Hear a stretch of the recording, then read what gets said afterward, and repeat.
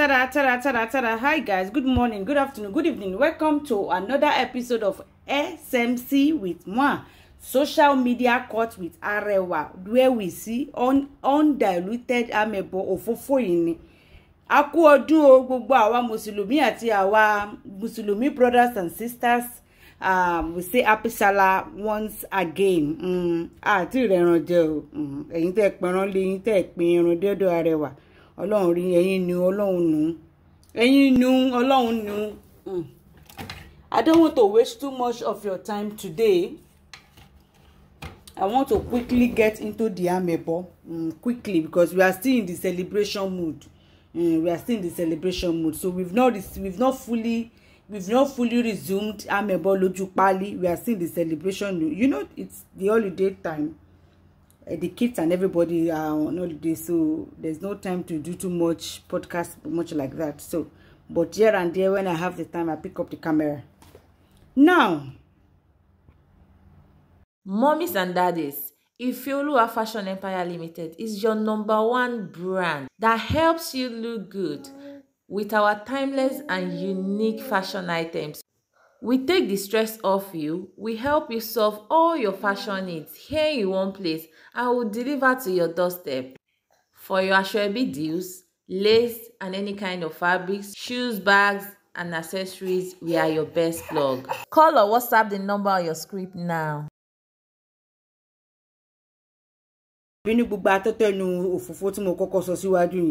Let's get into the main gist for today.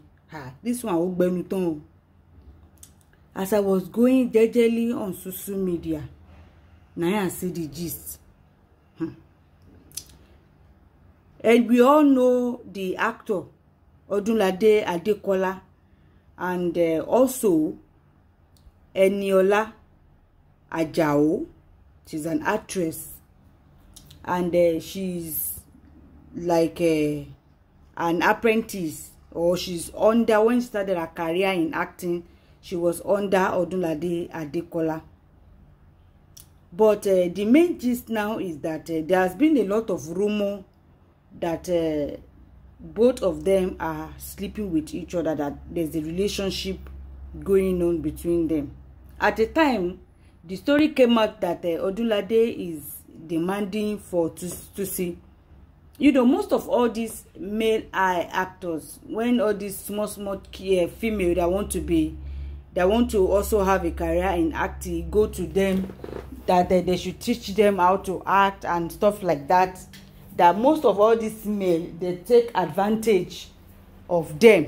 They used to take advantage of them, and they will demand for, you know, they will demand to have something with them. Such is the case of Yomi Fabiyi and that little lady Grace that she gave birth for Yomi Fabiyi.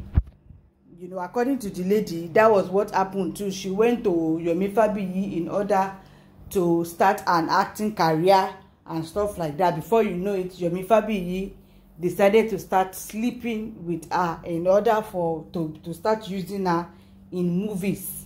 Most of all these girls, they do that. Some will even throw themselves at them, at producers and directors and stuff like that. So it is not new in their industry. It is not something that is new in their industry. So such is the case of Eniola Ajao and Odunlade Adekola. She went to Odunlade Adekola to learn how to act.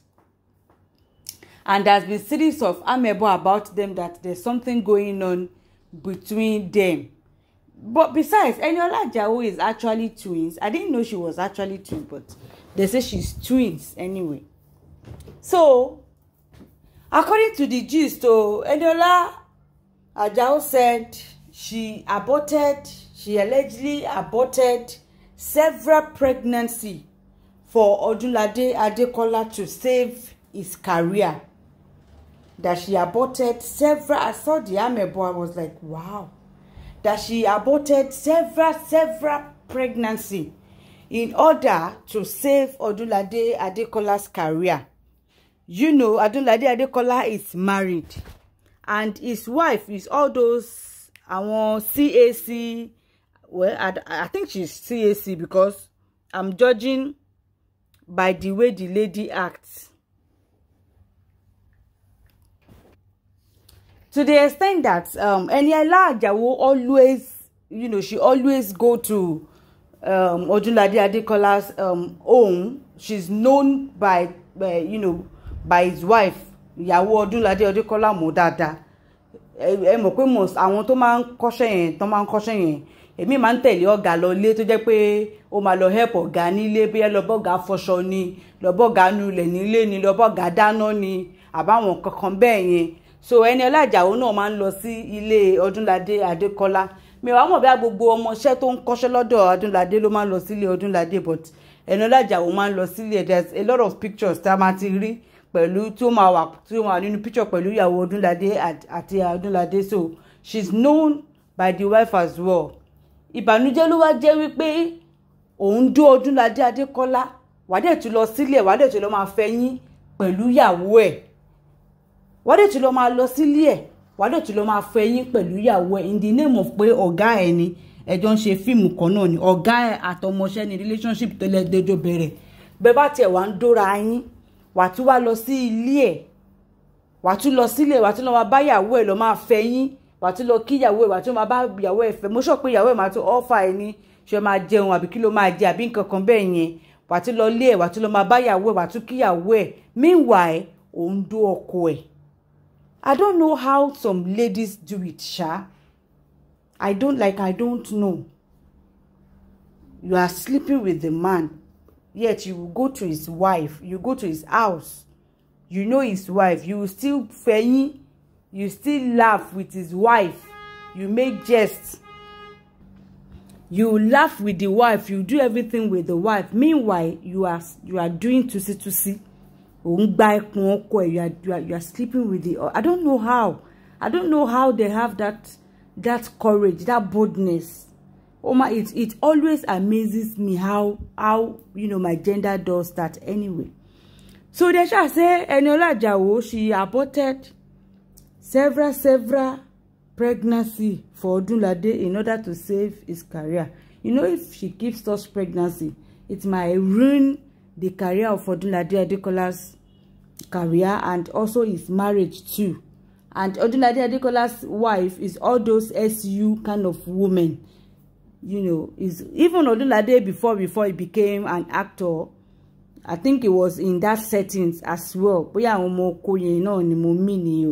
But his wife is not all those omowobe, is not all those, you know, omogboro kind of setting.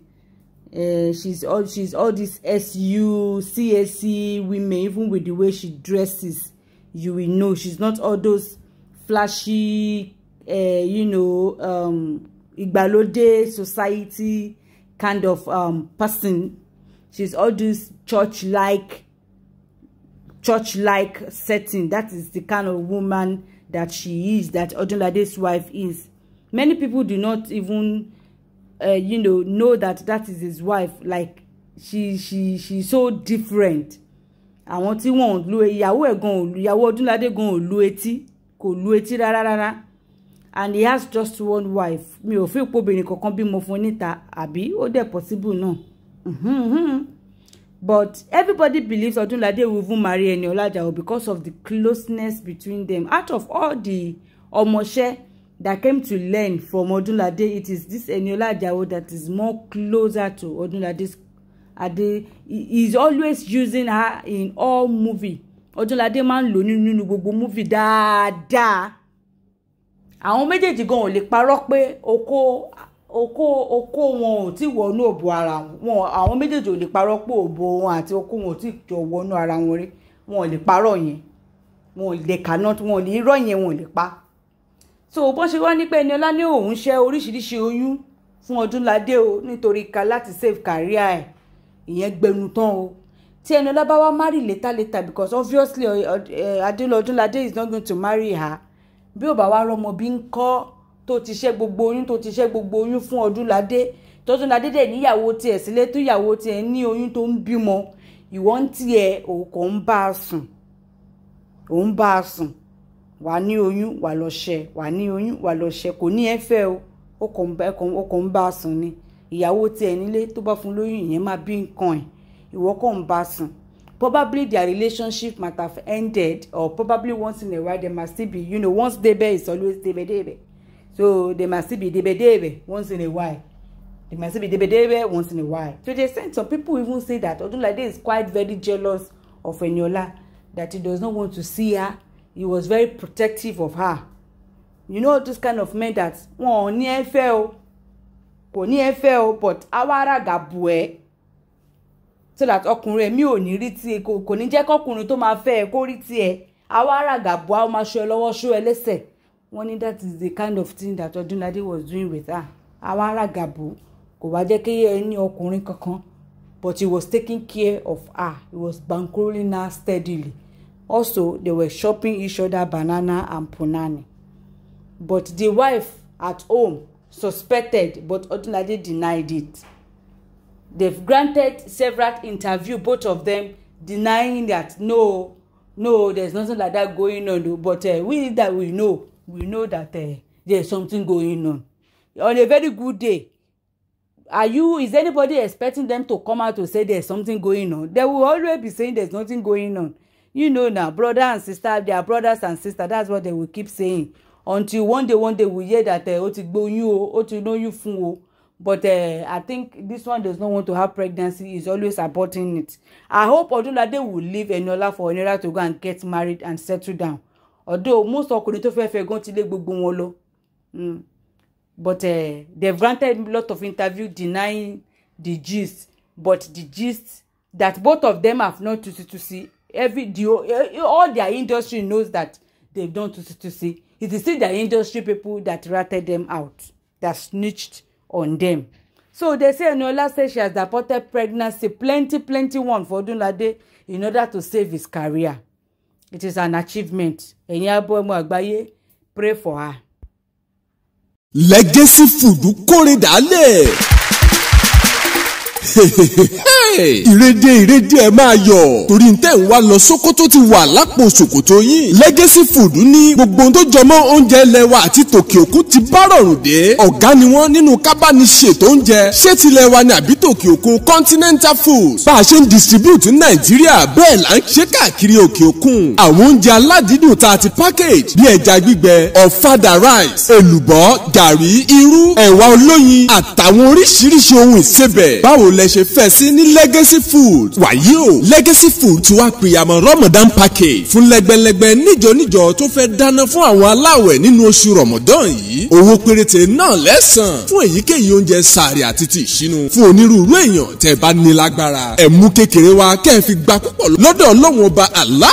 Ọlọ́run ọba ò sì ní dùn án ládàá rẹ̀ bí izinillah. Bákan náà ìròyìn ayọ̀ fún gbogbo ẹ̀yin aráàlú òyìnbó tẹ́ fẹ́ máa ra oúnjẹ ránṣẹ́ sílé lẹ́jẹ̀wọ̀n fún àwọn arúgbó yín yálà lọ́sọ̀ọ̀sẹ̀ lóṣooṣù tàbí ẹ fẹ́ máa fi ṣe sọ́dákọ̀. Ẹ kàn sí Legacy Foods tó wà ní Nàìjíríà, Lake Holland International Limited, Masa Village, Kọ́bápẹ́, Abẹ́òkúta, tẹlifon 0902-022-5804 tàbí lórílẹ̀‐èdè Amẹ́ríkà ní Legacy Africana Market 671 Bay Street, Staten Island, New York 10304, tẹlifon +192-935-35385. Ní Legacy Foods, we set the legacy.